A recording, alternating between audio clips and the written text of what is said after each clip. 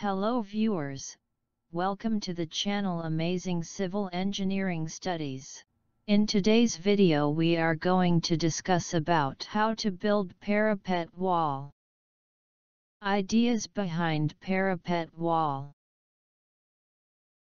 Parapet wall is a protection wall in order to prevent us falling from terrace to ground. There are various types of parapet wall like brick wall, masonry parapet wall, wooden handrail, iron grill, etc. In this article, we are going to discuss about brick wall masonry. In this article, we are going to discuss about that why we should not use half-brick parapet wall and various factor affecting while constructing half-brick parapet wall. Size of parapet wall. Thickness of parapet wall must be minimum 9. Full brick parapet wall.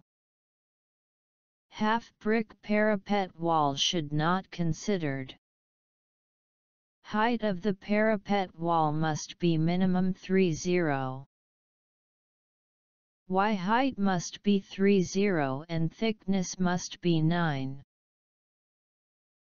After removal of centering and shuttering from roof slab bottom, some deflection will occur at mid-span of roof slab. Positive bending moment, same will occur at support as negative bending moment.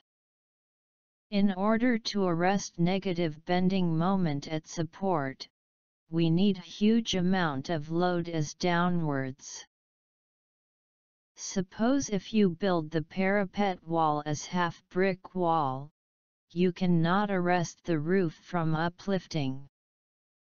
If you build the parapet wall as minimum 9 thickness and height minimum 30 height, we can prevent the roof slab from uplifting.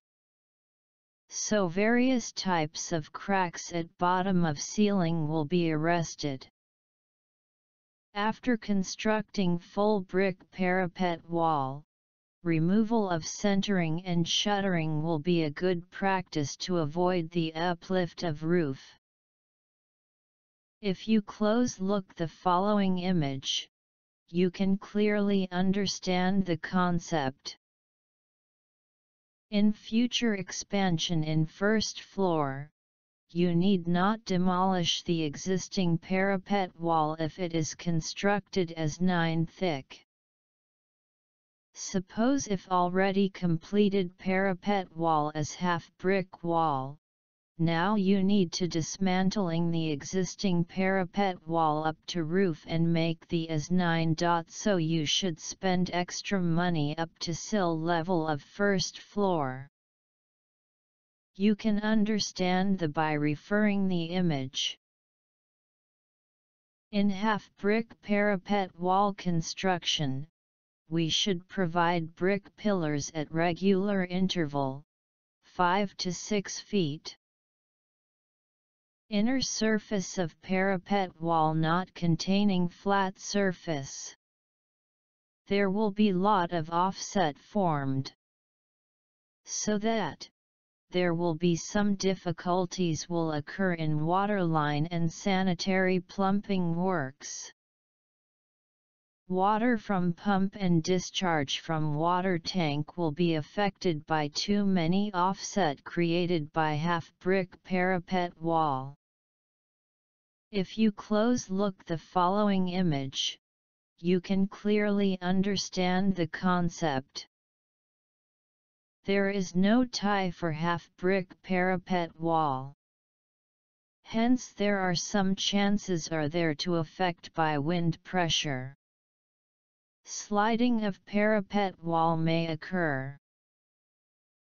Please go through the following image that how wind pressure may affect the half brick parapet wall. Additionally, one more information about the RCC column rising within the parapet wall. If you terminate the column height for the height of the parapet wall, 3 feet, you need to demolish for overlapping in future first floor construction. Nearby brick parapet wall also affected. So my recommendation is that even though the height of parapet wall 3 feet, you should rise the column height for extra height for future overlapping. Then only you can save your column and parapet wall from over-damaged. The following image will describe the concept. Conclusion. Always construct full brick parapet wall for minimum height of 3 feet. Not go to half brick parapet wall. Always give some provision for column for future overlapping.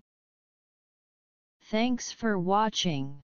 For now, please subscribe, like, share and do not forget to press bell icon.